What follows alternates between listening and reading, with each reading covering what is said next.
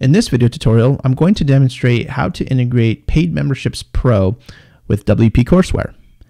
Okay, so let's get started. The first thing I want to do is go over to our plugins area and quickly just show which plugins I actually have installed. So you'll notice I've got Paid Memberships Pro, latest version. I also have WP Courseware, latest version. And I also have the WP Courseware Paid Memberships Pro add-on. These are the plugins that are required in order for you to assign courses to membership levels with Paid Memberships Pro. Okay, so now what we want to do is we want to go down to membership levels. And I just want to show that I've already created 3 membership levels, and I've also set the price point for these 3.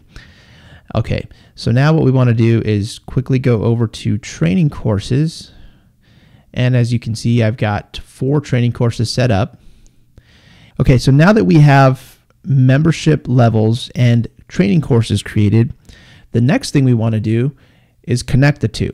So if we scroll down, you'll notice we have an option here, Paid Memberships Pro. This option will only be enabled when you install Paid Memberships Pro add-on for WP Courseware. Okay, so let's go ahead and click on that. You'll notice that we've got several columns here of information. The second column here is level name. So these are the actual levels that we've created with Paid Membership Pro. And this column here shows which courses are available to assign to the membership level. So for instance, here, course A is assigned to level A. Okay, so let's go ahead and demonstrate how to assign a course to a level. So let's go ahead and just pick on level B here. And you'll notice in here, we've got the option to select multiple courses that we want to assign to level B. So once you select your courses, you just click Save Changes. Now you'll notice there is a second option here. Do you want to retroactively assign these courses to current customers? I will get to this option at a later point in this video, but for now, we're going to go ahead and just leave it as is. So we're going to just leave it as course B. And we'll just go ahead and click Save Changes, and we'll go back. Okay, so now you see course A is assigned to level A, course B to level B, and course C to level C. Okay, so now we've got courses that are connected to membership levels. So when somebody purchases a membership level, they will be enrolled into the course that's associated. So now what we want to do is we want to test this out. We want to make sure that this works. In order to do so, I'm going to go ahead and pop over to another browser. And you'll notice I've got my 3 levels here. And I'm going to go ahead and select level B. Okay. And then I need to fill out the information here. So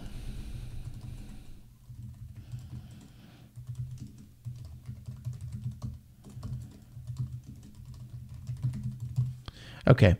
And now I'm going to go ahead and check out with PayPal. And I am using the PayPal sandbox, so I've already got this all configured. So it's kind of in sandbox mode. And I'll put in my password here. And I'm going to go ahead and click Pay Now.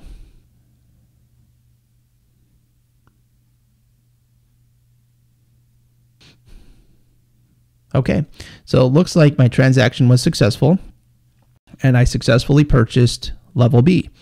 And so level B, if you remember, was associated with course B. So now if I go back to my other browser and I go over to the users area, we should have a new user named Jim who is enrolled into course B. Okay, so now what I want to do is I want to demonstrate the option that we skipped just a little bit earlier in the video.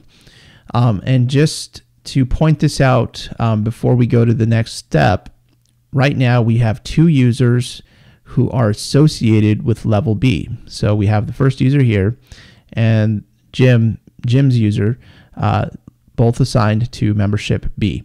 They are also both enrolled into course B since that's the associated course. Okay, so now let's go back over to Training Courses, Paid Memberships Pro. And what I want to do is go into level B here and edit the course access settings. Okay, so now we've got this second option here. So basically this second option here will allow you to retroactively assign a new course to your already existing customers. So for instance, course B was associated to level B, but let's just say that I created a brand new course called Extra Course for B.